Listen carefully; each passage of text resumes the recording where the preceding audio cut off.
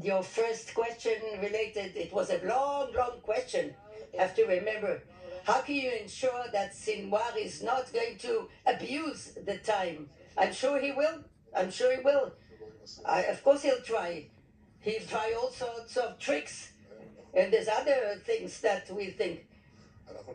We are going to do what we said we're going to do. We are committed to continue the fighting. I'm not just saying it. I just spoke to the President of the United States. He's a great friend. And I told him, Joe, we are fighting. We are having a truce in an agreement that he was privy to. He was a partner. But we're going to continue. This is a real commitment. It's not just saying it, writing it on paper. This is like carved in our hearts. We are committed to eliminate the Hamas. We are committed to create a different reality in Gaza.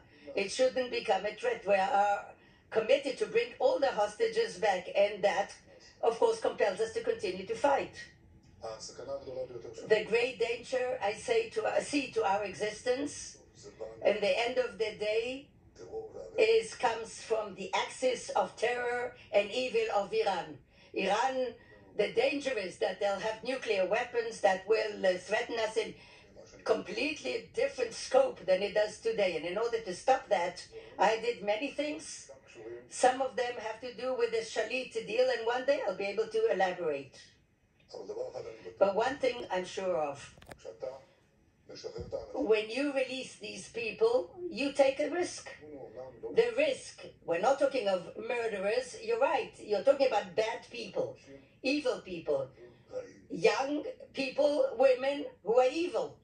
And we will do everything possible in order to ensure, as far as we can, that they will not harm people. And that's the price we're paying in order to bring back, we hope, if it doesn't go wrong, the deal, dozens of children with their mothers and women as a first phase in this outline. And I sincerely hope that there'll be more than 50, but I cannot commit to that.